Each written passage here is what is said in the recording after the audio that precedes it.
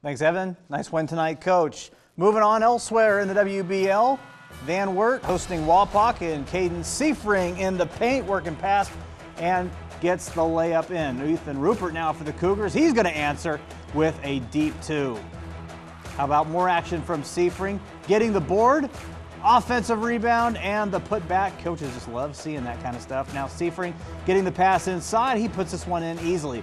Cougars answering. Owen Treese driving past his man up with the right hand and in. Nice tough layup shot there for Treese. Now Ty Jackson adding on for the Cougars. Puts in another tough layup.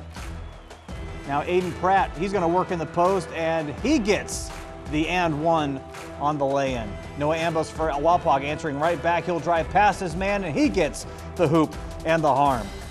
Nathan Jackson thinks about the three, finds some space inside, and puts in the lay-in. Now Garrett Seifring is going to find Jackson Quarter inside, who lays that one up and in. Wapak coming away with the 51-37 victory over Van Wert tonight. You can see this one in its entirety tomorrow, 5:30 over on WOSN. Ambos with 16 points. Owen Treese pacing the Cougar attack with 18 points.